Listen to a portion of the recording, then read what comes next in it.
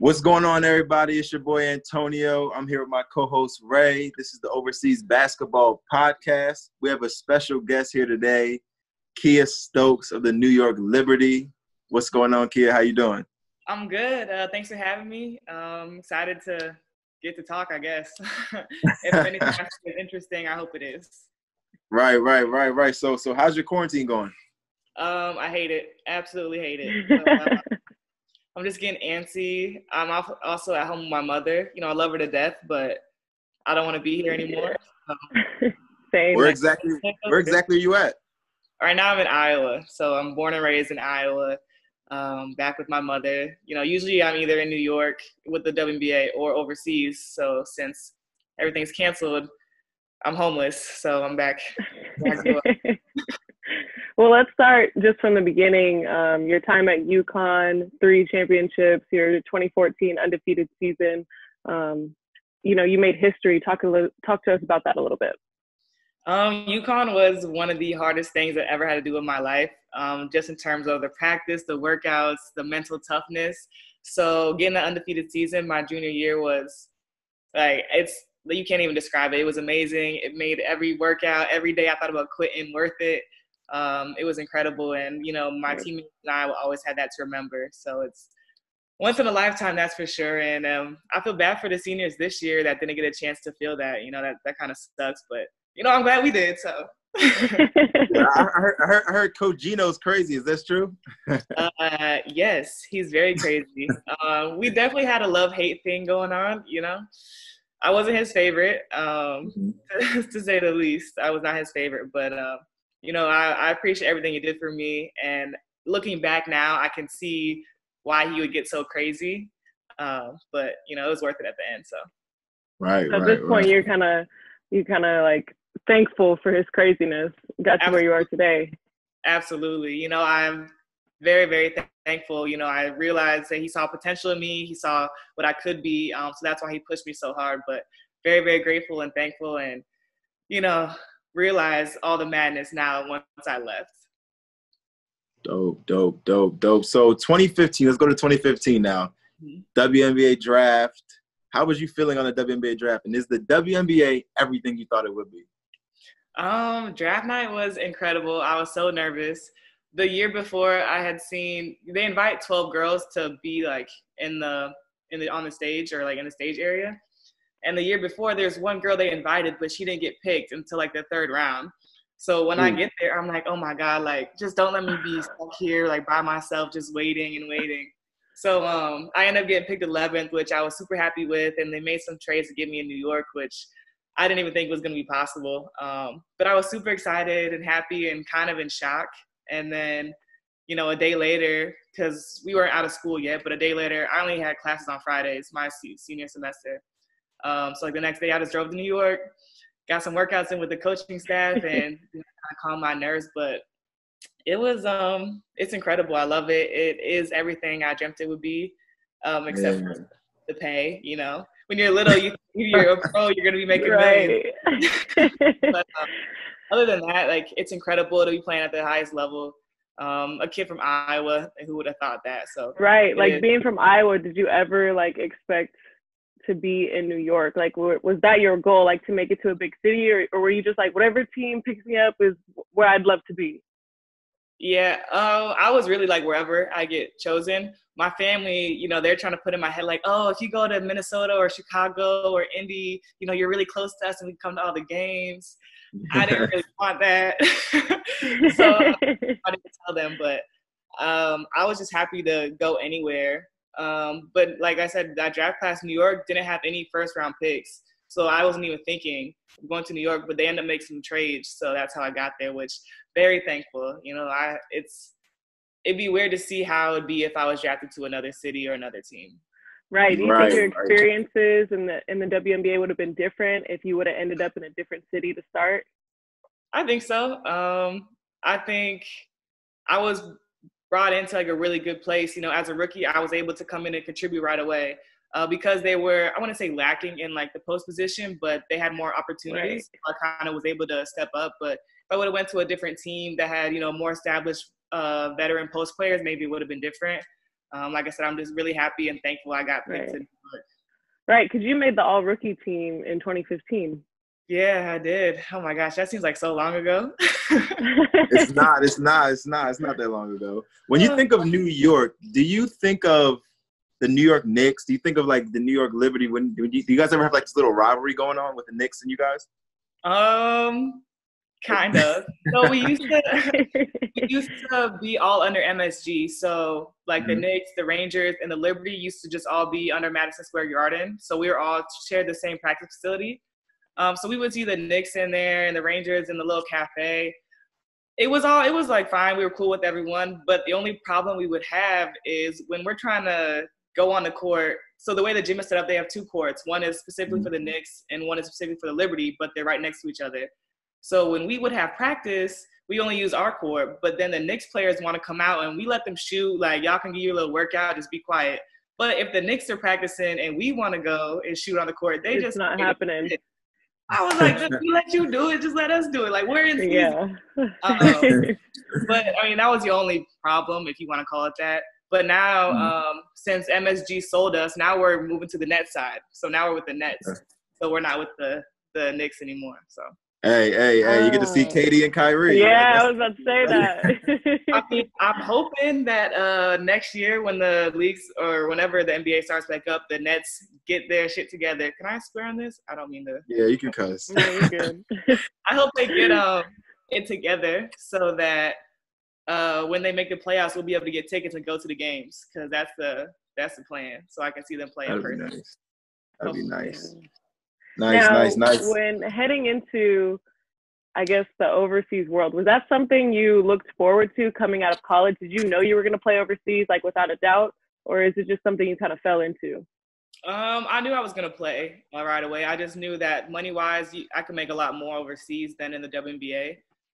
So right away, I was like, yeah, let's just make it happen and see where I go. And, you know, I got right away because you're a first-round draft pick, and I went to UConn. You know, that's pretty good status-wise. So I got immediate offers from Italy, Spain, South Korea, Turkey. So my first year, I actually ended up going to South Korea, which was very different, but they were probably the best. Well, I've only played in two countries, so. But out of Turkey and South Korea, they were definitely the most professional league, you know. Very, what do you need? We can get it for you. They pay on time, nice facilities, nice medical staff and equipment. Like, that was the best. Turkey, on the other hand, love Turkey to death. You know, I've been there for 4 years now. But they're, I would say, a little less professional. They pay late. That's the biggest thing. Sometimes the amenities aren't as nice as you'd want them to be. But, you know. They pay more. Trust me. I know. When I played in Portugal, our gym had no heat.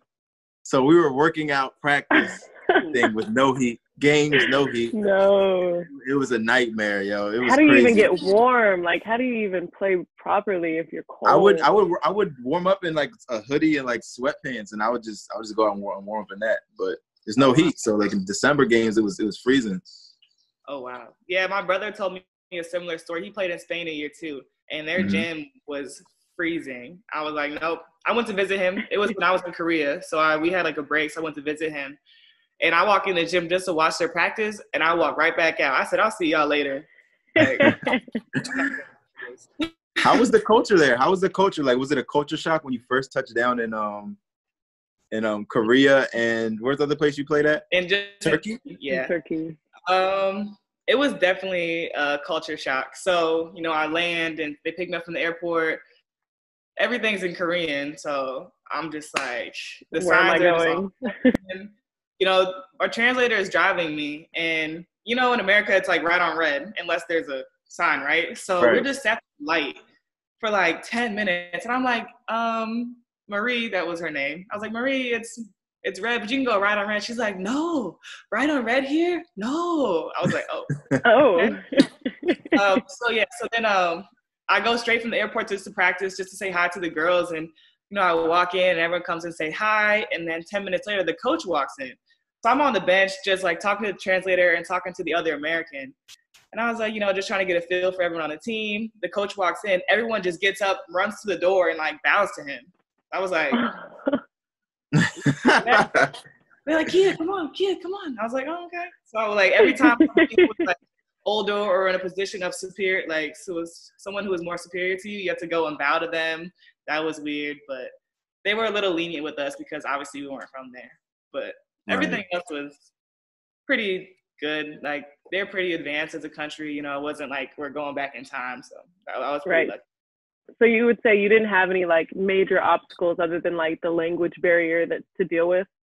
Yeah, just a language barrier. And then I don't know how it is in China, but what I've heard is they practice a lot. So in Korea, we had like 3 practices a day. So it was. So the way they had it set up is the other American on my team, there was a big training center. So they had men's and women's basketball, men's and women's volleyball, table tennis, wrestling, and something else I forgot.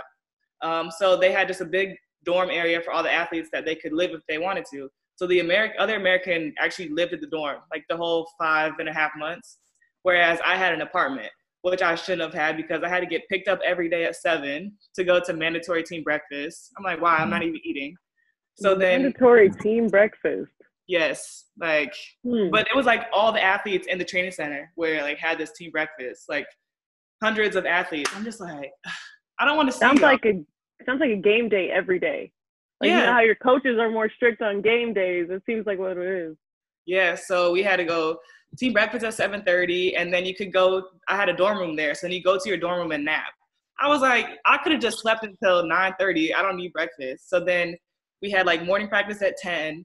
Then after morning practice, you go back and eat lunch, and then you can go upstairs and nap. And then you have evening or afternoon practice at 2 or 3, and that was the hard practice for maybe 3 hours max. It was never more than 3. Then you go eat dinner and then rest, and then you either go back for a night practice at like 7 or 8, 8 or 9, and then or film or treatment. I always did treatment. I was like, I'm done. I'm not doing any more of this. But so then by the time I leave the training center and go back home, it's after 11. So I'm just like been all there all day, and then it's like, all right, 7 o'clock rolls around, I'm getting picked up. I was just like, dang. It's only been like that in Korea, so they just like to work. They just like. Oh my gosh! So in Turkey, let's talk about Turkey now. You won the Turkey Women's Basketball League in 2019. Mm-hmm. So how was that? Do you think you have a pass? You can always go to Turkey now? Like, will they love you forever? Absolutely. And I have a Turkish passport now, so it's even better. Wow. I don't know how you got that. I don't want to know. I don't even want to know how you got that. It doesn't even sound legal. I'm not really sure how, but it's a thing that people do. But it's good for me. I know. In Turkish league, you have to have at least 2 Turkish players on the court at a time. So if I count as Turkish, it could be me plus 3 foreigners. So it's kind of like a cheat so you found a little loophole. Exactly. But yeah, I mean, Turkey is amazing. I play on the biggest club right now, Fenerbahce. I don't know how much you know about Turkey, but I think they have a men's team. Their men's team is really good. EuroLeague, I think, right? Yeah. Well, this past year, until it got canceled, they were struggling a little bit, but in the past, they've been really, really good. Right. Yeah. I mean, I love Turkey. I've been there 4 years. Hopefully I'm about to sign my next contract, but they're a little with the money right now. I don't know. So you would say Turkey over South Korea though? In terms of competition, lifestyle, yes. And eventually you make more money, but Turkey is, I would say, more unprofessional in terms of like they pay late. They do things a little different than we're used to. Like they try to give us curfews and stuff. And I'm just like, I'm 20. Well, I was 26. I was like, I'm 26. I feel like it's an off day. You don't need to tell me to be in my house at 11 on an off day. Like, just stuff Like, like what are that. the consequences here if I don't abide?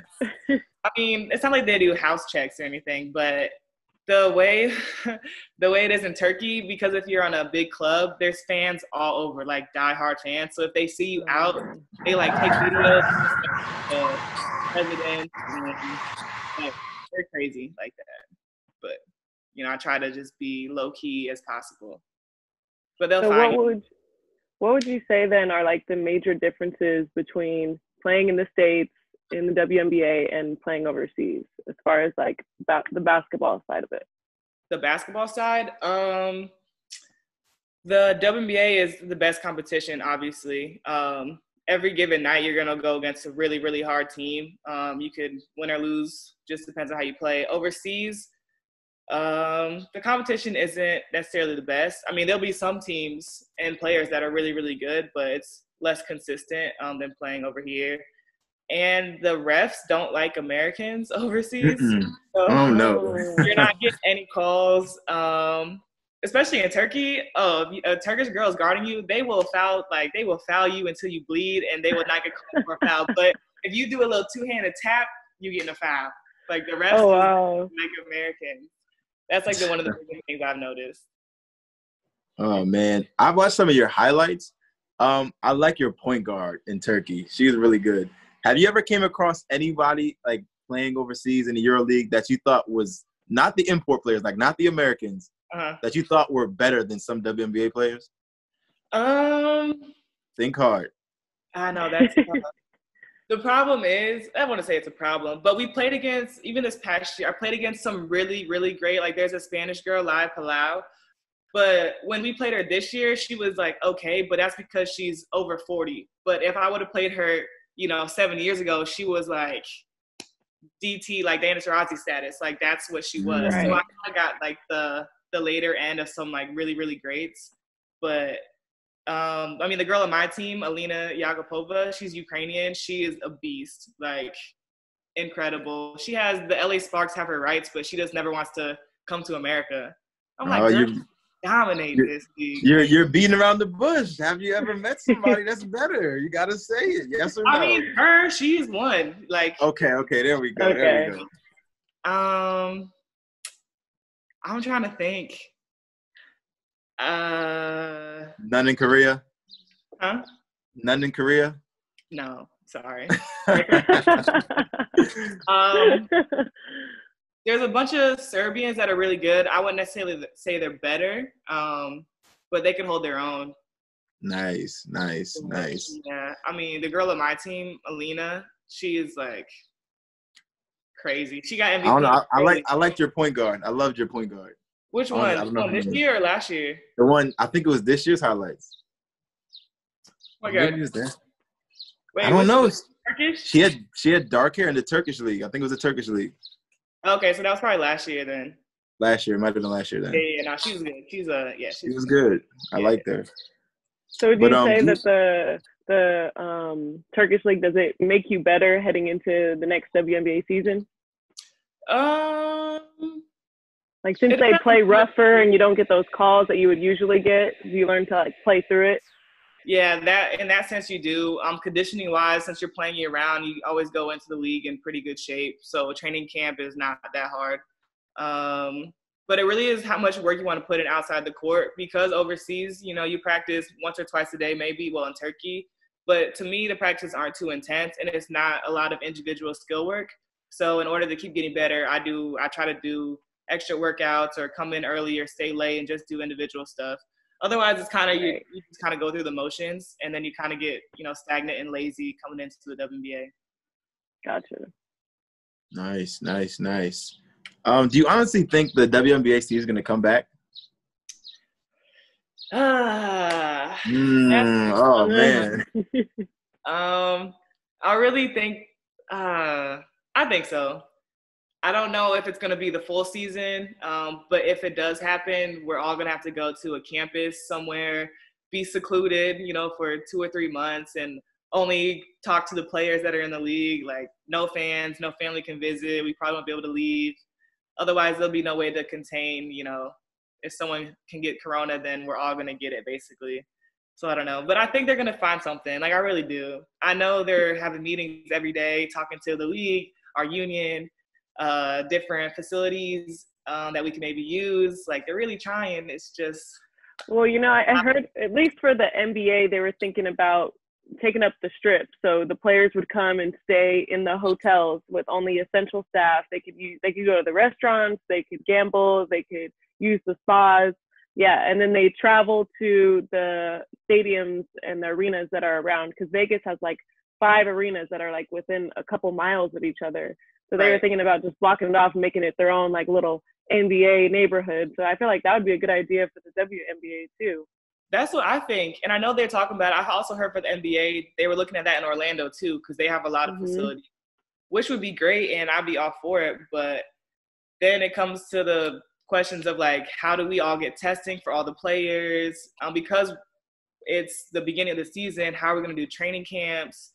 How are we going to cut the roster to 12 people without watching them? Like, it's just a whole bunch of other stuff. So I'm just like, I'm trying not to get my hopes up too high, because I don't want to be disappointed. But right now, I don't know. It's tough. But I'm hoping. I'm wishing. I want a paycheck.